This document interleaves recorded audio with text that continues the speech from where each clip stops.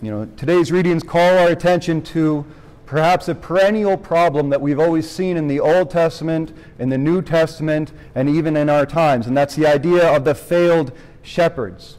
Those who've been called to lead and guide and feed God's flock, and for one reason or another, we fail to do so.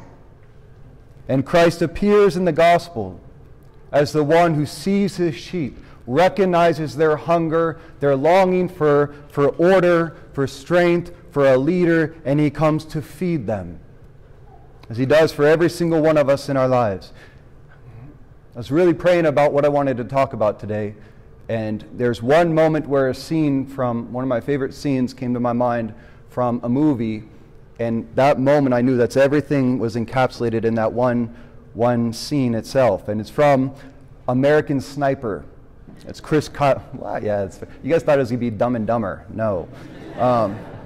American Sniper. Chris Kyle was a Navy SEAL sniper in the Iraq War, and his movie is based on his life and his understanding of himself as a defender, as a protector, as a leader, someone meant to help others, his entire identity.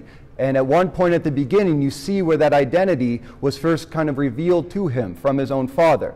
At one point he's at school, and his little brother is getting beat up by an older kid. And he goes over to the bully, and he lays him out until he's no longer a threat. And the father brings him home and is about to chastise them until he finds out what his motivation was. He wasn't trying to hurt somebody, he was trying to protect his little brother. And his father said to him, "There are three types of people in this world: sheep, wolves, and sheepdogs. Now some prefer people to believe that evil doesn't exist in the world. Those are the sheep. And then you got predators who use violence to prey on the weak. Those are the wolves. And then there are those who have been blessed with the gift of aggression and the overpowering need to protect the flock. These are the men of the rare breed that live to confront the wolf. These are the sheepdogs."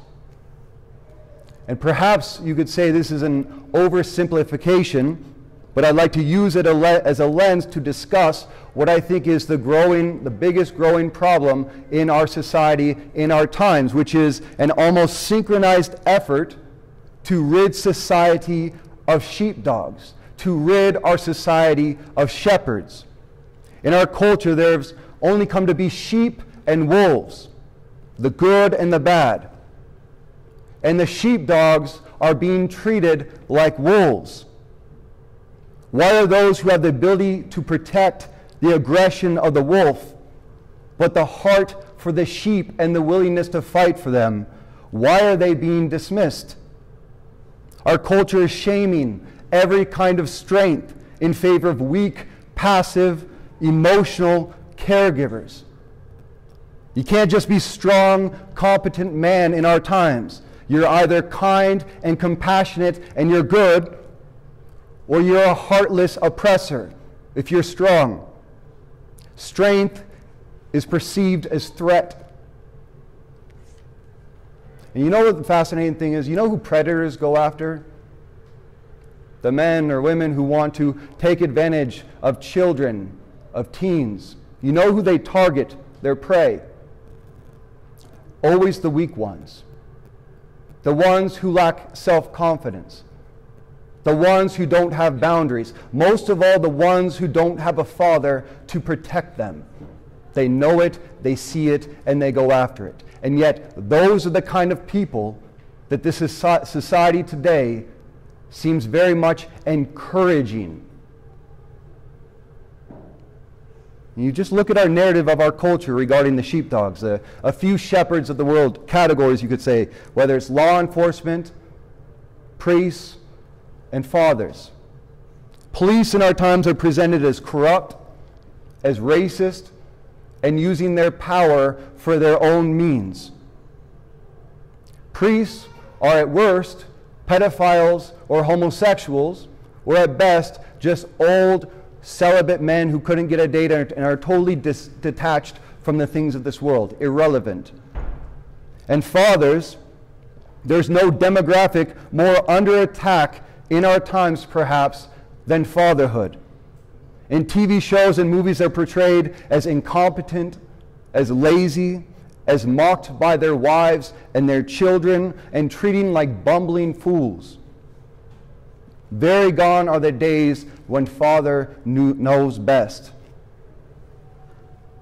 And when we do see a strong example of a father, protective father, a present father, he's often portrayed as a tyrant, as overbearing, and in the end, self-serving. His strength isn't there to guide and protect and give himself for his sheep. It's there for his own good. You know, one man I knew, he said he was going to psychiatry. He wanted to give it a shot, see what it was like. And he said he had to stop going after almost like 2 months. Because he said the only thing that I kept coming back to was this psychiatrist trying to make him hate his father or see all the ways that his father failed him in his life. He's like, I'm sorry, no, I had actually a good father. I love my father. So maybe this isn't for me. And I've been through all of that stuff. They couldn't cure me in the end. I've gone to counseling, psychiatry, and there is this natural flow of what did your father do wrong that made you who you are today? So why is there a trend in the West to shame the shepherds? Who's behind the eradication of the sheepdog, the shepherd? And don't you pretend for 1 second like you don't know exactly who is responsible for it. Women, obviously. We needed some comedic relief. I'm like Adam in his prime. You know, it's not my fault. It's the woman who you put here with me. Blame it on her. So, you know, I was thinking about this phenomenon, though. Jordan Peterson talked about this, and I really enjoy Jordan Peterson. And he was saying how women, because of their maternal instinct, because of their natural capacity to protect, they often do categorize society in predator and prey, right?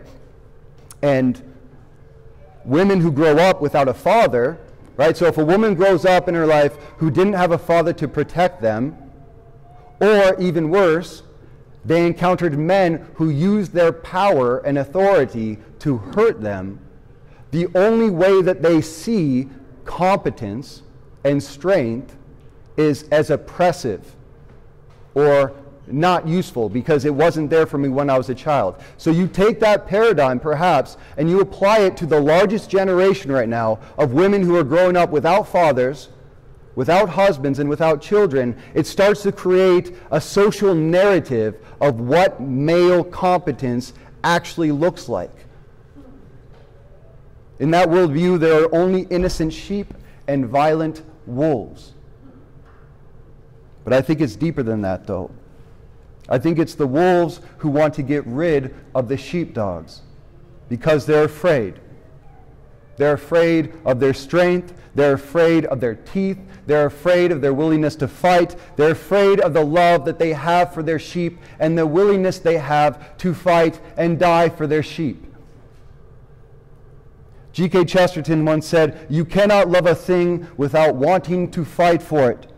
To love a thing without wishing to fight for it is not love at all. It is lust, because it is wholly self-indulgent, and it invites no attack. There is no fruitfulness. There is no love without a willingness to fight for what you love. And the deepest sign of a shepherd can ever give to you is his willingness to fight and die for you." And that's what it means to be a man. At some point, to become a man means that you found something or someone you love so much that you're willing to fight, to suffer, and die for it. And without that something, all of our life becomes self-serving, or we become sheep. We become passive, then we become prey. But the problem of our times is that the wolves are cowards. They're afraid to fight the sheepdogs, so instead they try to shame them, to brainwash them, to tell the sheepdogs they're tyrannical, that they're fascists, that they're oppressing the sheep by keeping order. They convince the sheep that there are no wolves, There are no dangers. There is no evil. And the only good shepherds are the nice shepherds, the tolerant shepherds, the open-minded shepherds, the weak shepherds, the afraid to say anything that might hurt your feelings shepherds. You know, as Jordan Peterson once said, I'll quote Jesus at some point, but right now, Jordan Peterson, what he said, a harmless man is not a good man. A good man is a very, very dangerous man who has that under voluntary control. And unless you are a man who can be dangerous, then you cannot talk about humility and peace unless you are capable of the violence that is necessary at times to protect your sheep. Thank you. Jesus Christ was first defined as a lion before he laid down his life like a lamb for his sheep. And he is not a tame lion. He is not a domesticated lion. He is not a safe lion, but he is a good lion. And yet our current society has tried to also feminize Christ and his teachings. Mercy without justice. Love without the law. Grace without conversion. That's not Christ. And that is not the gospel that he came to teach us in our lives.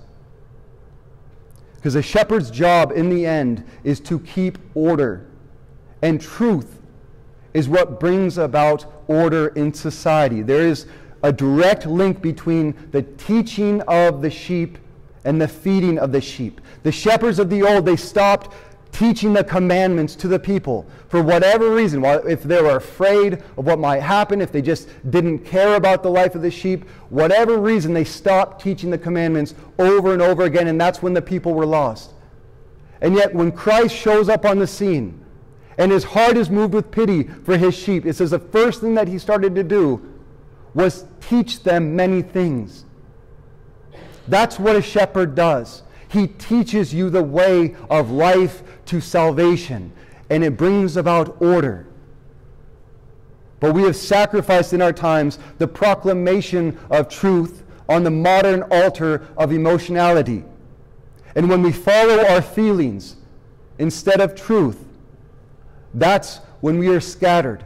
That's the Tower of Babel. Each goes his own way according to his own personal sentiments. Truth draws to unity. Feelings lead to dispersion. So if ever I have to say a truth that is hard to hear and might hurt feelings, I'm sorry, but it is far better than what we have seen in the last 50 or 60 years of the church when we stopped preaching the truth to protect people's feelings, and now we're scattered all over the world, with 70% of Catholics not making it in their faith through college.